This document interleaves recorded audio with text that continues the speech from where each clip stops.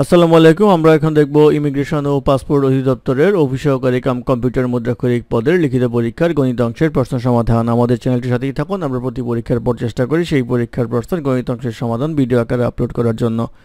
অঙ্ক শুরু হবে ৮ নম্বর অঙ্ক দিয়ে। ৮ নম্বর অঙ্ক ছিল দুইটি নল দ্বারা একটি চৌবাচ্চা 8 মিনিটে পূর্ণ হয়। নল দুইটি খুলে দেওয়ার 4 মিনিট পর প্রথম নলটি বন্ধ করে দিলে চৌবাচ্চাটি পূর্ণ হতে আরও 6 মিনিট সময় লাগলো। প্রত্যেক নল দ্বারা চৌবাচ্চাটি পৃথকভাবে পূর্ণ হতে কত সময় লাগবে?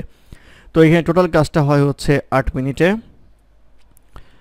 আর এখানে যদি আমরা একটা হিসাব করি তাহলে প্রথম 4 মিনিটের হিসাব আর হবে হচ্ছে দ্বিতীয় 4 মিনিটের হিসাব। অর্থাৎ প্রথম 4 মিনিটে আমাদের খোলা ছিল হচ্ছে প্রথম নল প্লাস দ্বিতীয় নল, আর বাকি যে 6 মিনিট বলা হচ্ছে 4 মিনিট না, এটা 6 মিনিট হবে। বাকি 6 মিনিট খোলা ছিল হচ্ছে দ্বিতীয় নল। এই হচ্ছে হিসাব। তো প্রথম 4 মিনিটে কতটুকু পূর্ণ হয় সেটা আমরা দেখব। তো 8 মিনিটে পূর্ণ হয় হচ্ছে আমাদের সম্পূর্ণ অংশ, তাহলে 4 মিনিটে পূর্ণ হবে হচ্ছে অর্ধেক অংশ। তাহলে বাকি থাকবে কি? আমাদের অর্ধেক অংশ পূর্ণ হয়ে গেল 4 মিনিটে, বাকি থাকবে হচ্ছে আমাদের 1 বিয়োগ 2/1 ইকুয়াল টু আসবে হচ্ছে অর্ধেক অংশ। হাফ অংশ বাকি থাকবে হচ্ছে, পূর্ণ করতে হবে দ্বিতীয় নল দ্বারা। তাহলে আমরা বলতে পারবো হচ্ছে হাফ অংশ পূর্ণ হয়, প্রশ্নে বলা আছে এটুকু পূর্ণ হয় হচ্ছে 6 মিনিটে। তাহলে সম্পূর্ণ অংশ পূর্ণ হবে হচ্ছে 12 মিনিটে। অর্থাৎ দ্বিতীয় নল দ্বারা সম্পূর্ণ অংশ পূর্ণ হয় হচ্ছে 12 মিনিটে।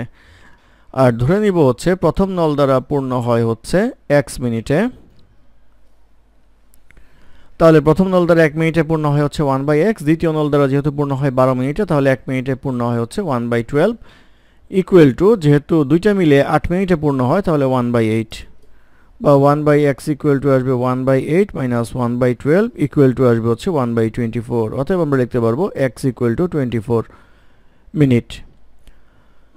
অতএব আমরা বলতে পারি যে প্রথম নল দ্বারা পূর্ণ হয় হচ্ছে 24 মিনিটে, আর দ্বিতীয় নল দ্বারা পূর্ণ হয় হচ্ছে 12 মিনিটে। এটাই হবে এই প্রশ্নের উত্তর। তারপর প্রশ্ন নাম্বার 9 বলা আছে যদি x minus Y equal to 8 এবং xy ইকুয়াল টু 5 হয় তবে x cube minus Y cube plus 8x plus Y whole স্কোয়ারের মান কত? তো দেওয়া আছে x minus Y equal to 8, xy equal to 5। আর বের করতে হবে হচ্ছে আমাদের x cube minus Y cube plus 8 into x plus Y whole square. তো এইটুকু সূত্র করলে পাবো হচ্ছে x minus Y whole cube plus 3xy into x minus Y plus এটা করলে পাবো হচ্ছে 8 into x minus Y whole square plus 4xy। এটা মান বসালে পাবো হচ্ছে 8 cube plus 3 into 5 into 8 plus 8 into 8 square plus 4 into 5। তো এইটুকু ক্যালকুলেশন করলে আমরা পাবো হচ্ছে 632, আর এটা করলে পাওয়া যাবে হচ্ছে আমাদের 8 ইন্টু 84 ইকুয়াল টু আসবে হচ্ছে 632 প্লাস 672 ইকুয়ালস টু পাওয়া যাবে হচ্ছে 1304। 1304 হবে হচ্ছে নির্ণয় মান। এটি এই প্রশ্নের উত্তর। তারপর প্রশ্ন নাম্বার 10। নাম্বার 10-এ বলা আছে শাহিক 240 টাকায় কতগুলি কলম কিনলো। সে যদি ওই টাকায় একটি কলম বেশি পেত তবে প্রতিটি কলমের দাম গড়ে 1 টাকা কম পড়তো। সে কতগুলি কলম কিনেছিল? তো আমরা ধরে নেই হচ্ছে xটি কলম কিনেছিল, তাহলে এখনকার দাম হবে হচ্ছে 240/x। আর যদি একটা কলম বেশি পায় তাহলে প্রতিটার গড় দাম হবে হচ্ছে 240/x প্লাস 1। এইটার যে পার্থক্য আছে এইটাই হচ্ছে 1 এর সমান, অর্থাৎ 1 টাকা।